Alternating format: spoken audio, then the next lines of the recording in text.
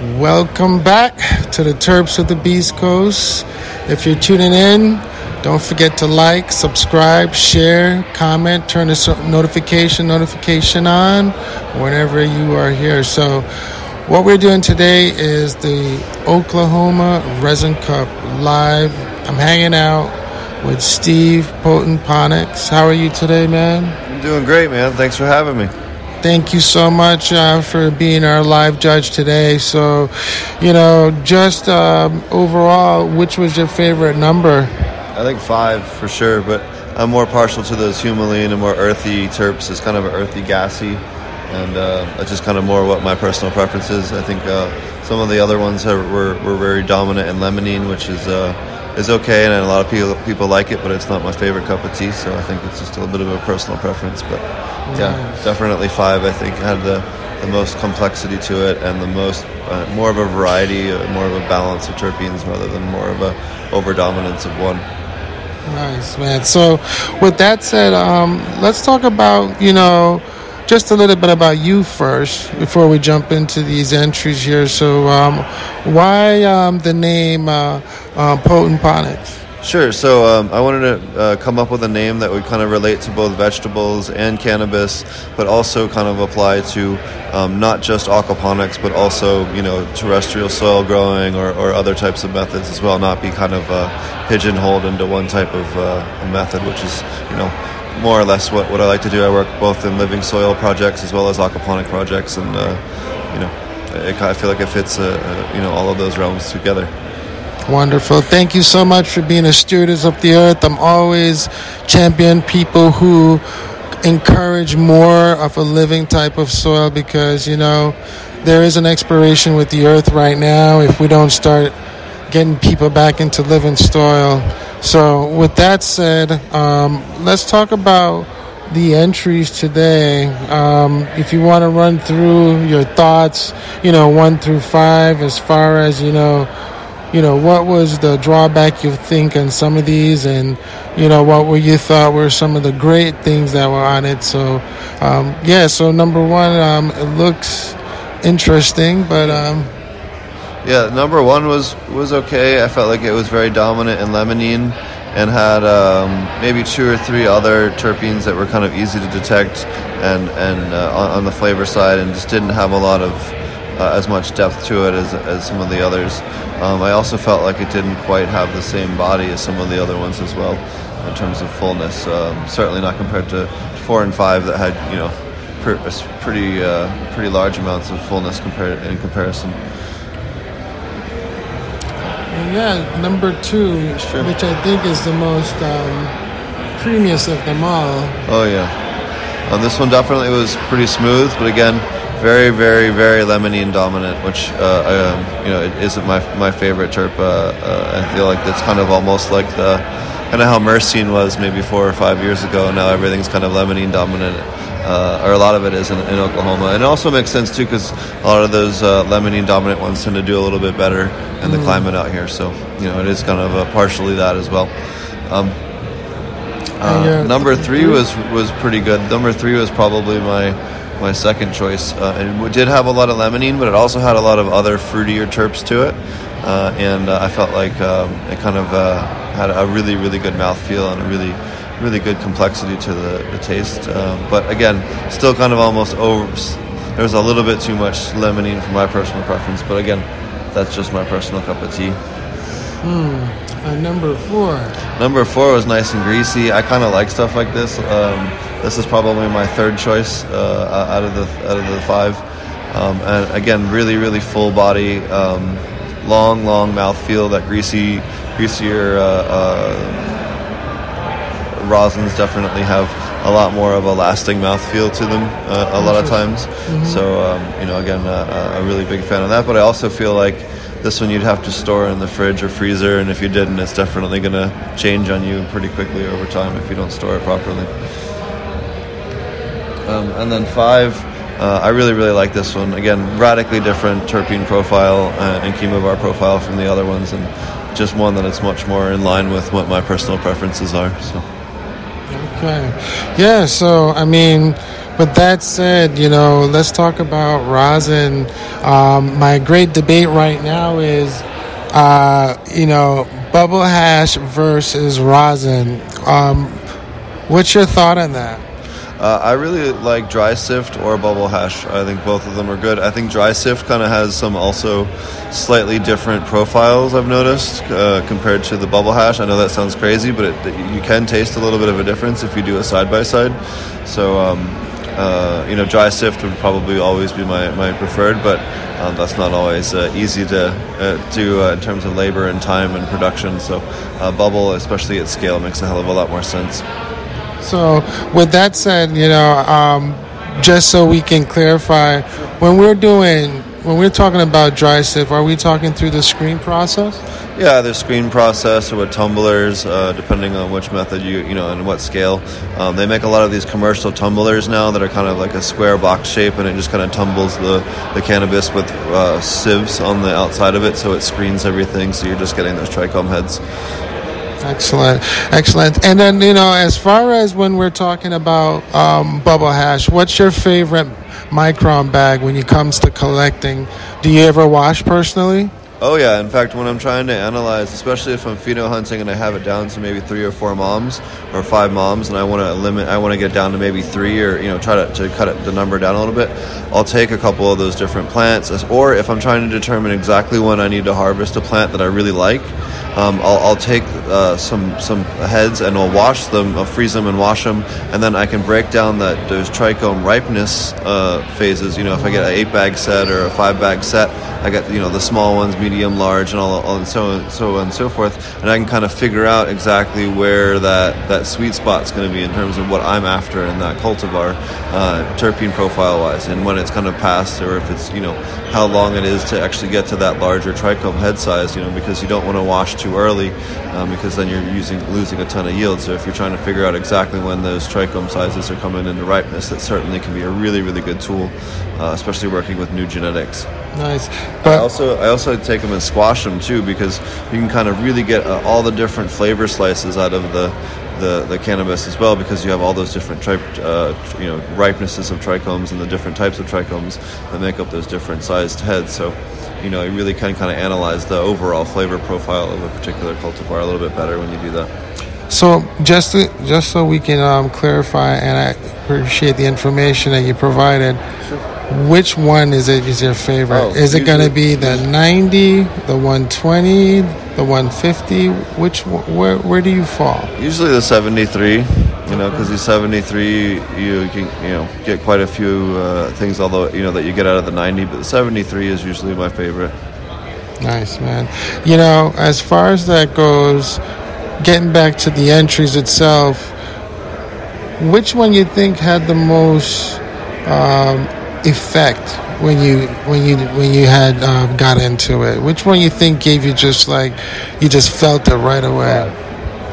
Why you think you felt this for a 5? Again, it's just a more humulene and gassy kind of strain, and that's really what my body prefers in terms of what I find a positive experience from chemically.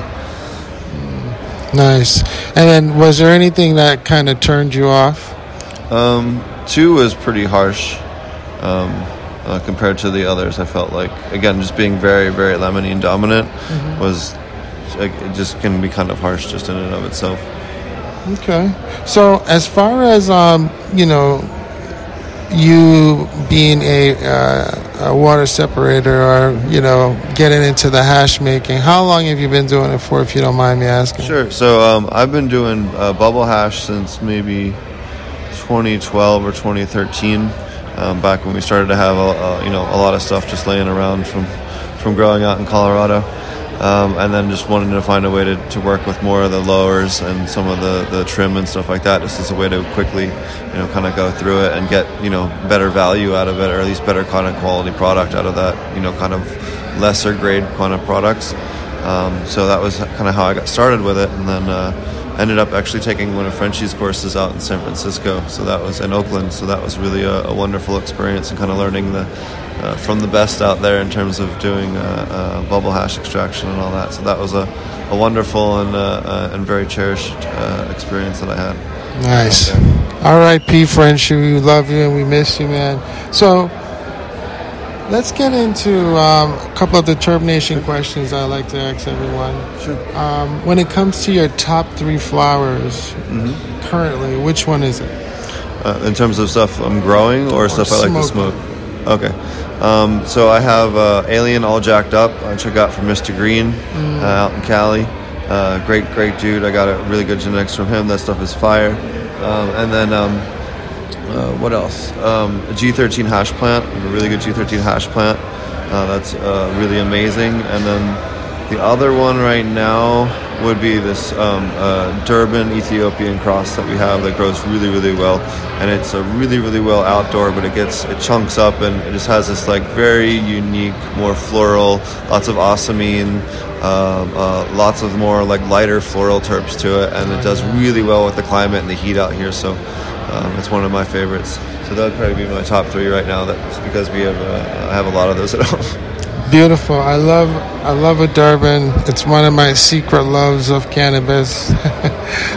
Durban, Swazis, or Jamaican stuff grows really well in Oklahoma because it's pretty hot. It has fluctuations in humidity the same way we do in Oklahoma. So they all do very well out here and outdoor if you're trying to grow larger plants that are a little more mold and insect resistant. Nice. Thank you for that. So the next thing we want to jump in is another question is when it comes to concentrate, it's probably going to be an easy one. Is it going to be solvent or solventless? So usually rosin, and then I do like some of the more advanced extraction methods that are coming out now on the market soon. There's all different types of people working with different solvents now that are not alcohol or propane or butane or any of those. So some of those ones are pretty unique, and it can have some different terpene profiles that you don't really get from rosin either. Also, I don't know if you've had any of the cold rosin. Some of that is really yummy too. So that would be another one that I would definitely want to, would be on my list. I'm also really interested in seeing how people taking rosin and sealing it up the way that they used to do with like old school hash, like really nice rosin that's kind of picked at its peak and nice and golden, and then aging it in a nitrogen flushed thing, so you have no oxygen to kind of break things down the same way that you would in a sealed hash container. So I really think that would be kind of an interesting kind of thing in terms of really high quality hash, having kind of vintages or aged low oxygen environment hashes and rosins. I think is going to be kind of more on the upper end of stuff to come. Yeah. So I mean, with that said, that's very insightful as far as one way of preserving it, but there is also another technique that with degradation creates something different in regards to the terpene profile. So we would lose that aging process per se that really draw the love of hash. But with the new tech, I mean, who's to say it might not also give you something else different? Yeah, absolutely. And a lot of those too, you're still going to have a lot of that degradation through time and some of those different things breaking down. It's just going to not get oxidized. So a lot of the old school hashes, once it gets that skin on the outside, that's and it's tightly wrapped, that's a no oxygen environment as well. So right. Yeah. So, with the other question we want to get into, when it comes to growing cannabis, do you prefer organic or salt-driven? So I prefer to do really microbial heavy, like KNF style or hybridization of aquaponics and KNF in living soil, or living soil with KNF, some modified KNF inputs. And then sometimes you do have to add a little bit of mineral salts in an organic form or a natural-based form to balance the soil. Sometimes your soil just is way off from where you are, and you have to find ways to do that. You can do it with plants. We're working on a lot of plant fermentation formulas and stuff like that. Add a lot of compost. You can really bring back a lot of it, but sometimes you can't bring back everything, especially when it comes to manganese, molybdenum, and some of those more micronutrients and trace elements that really are critical for getting sales appeal. If you want your purples to really pop and things like that, you really have to have some of those present, and you can get them in an OMRI organic certified form in a mineral salt. That's just a mined mineral salt that's it dissolves in water and works just fine, or it's precipitated out and it counts as an organic mineral. And that can really help, again, boost your sales appeal, because, again, purple anything really sells well in the cannabis market, and, So I'm just gonna hone it in just a little bit closer to, if you're doing your own personal grow, is it gonna be salt grown or organically grown? Oh, I would do aquaponics and then just do all my own plant ferments for inputs. So we'll say more on the organic side without using, as you mentioned before, because what we appeal for here on the general outlets is always going to be for the home grower, for them to do what they need to do, because as you say, when you're on the more commercial side, there is a sacrifice to some of the plant that I think is lost due to any kind of created kind of situation. So you're not going to get the true plant when you push it beyond its bounds, like you mentioned. For that eye appeal, sometimes it's great, but I think sometimes there's some of the effects that's lost to that. But that's just my personal opinion. That's why I'm a champion for a home grower, because at least they get to create something natural and it's more balanced versus something that is just what the plant is, right? Yeah. Just itself. Yeah. So, talking about these entries, which one would you think is like the most, just like besides number 5, which one was number 2 to you? Probably 3. Yeah, why is that?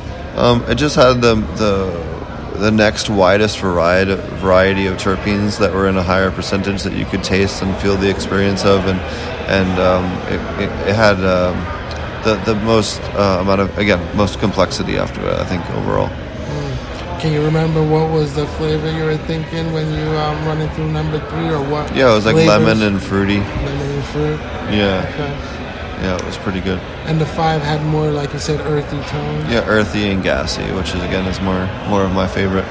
And it was very much in contrast to all the others. I feel like all of, even 1 through 4 still had a pretty decent limonene dominance, or higher limonene percentage. 5 has very low limonene. So it was much of a contrast to the others. Nice. Man, Steve, you've been great, man. I appreciate your thoughts on these entries. If people wanted to connect with you, what's your social media links? Sure, you can find me on Instagram, PotentPonics. You can find me on SoundCloud, YouTube, iTunes. We host the Growing with Fishes podcast every Thursday live on YouTube, and then I also re-upload that in audio format as well after the fact. I don't think there's anything else. I think that's about it. Yeah, we're going to definitely get you back on, and do a YouTube version of this. It's interesting how you broke this down, and I appreciate your thoughts, especially on all the things that you harped on. It's really good because, I like a good challenge. But at the end of the day, I also understand what the market is. It is a ROI, and at the end of the day, it is a business. But as I said, for the home growers, they also have options that they can utilize, and you are very knowledgeable in that information where we can disseminate it so they can understand how they can formulate it on a smaller scale per se, right? Oh yeah, we have a whole pesticide or organic pesticide guide. We have about 26 videos. We're going to add a whole bunch more this year on all beneficial insects you can use, beneficial microbes you can use, stuff that you can use at the home scale as well, that's going to be safe for your children, your cats, your dogs, and all the other creatures in the house. And that's the information we need to champion at the end of the day, because what works for the large scale can't work for the small scale in a sense, right? Yep. Yeah. So anything else before we let you go? No, if people want to check it out and they want to learn more about aquaponic cannabis, they can check out my podcast. We also have just lots of other general cannabis knowledge, from Living Soil to, we just had Tommy Chong on last Thursday, and lots of cannabis culture people as well. We also host the virtual aquaponic cannabis conference on there, so we have lots of cool organic, aquatic, mineralization type talks on there, and it's a great format and a really wonderful event that we have people from all over the world. We have people from Australia and Africa and Switzerland and England, and it really was a cool and interesting kind of place. So. Excellent, man. Steve PotentPonics, thank you again for coming on to the Terps of the Beast Coast, Terpco Nation. I hope you enjoyed the live here from Oklahoma in regards to ResinCup. Don't forget to tune in next Sunday. We'll be in Michigan doing the same thing again.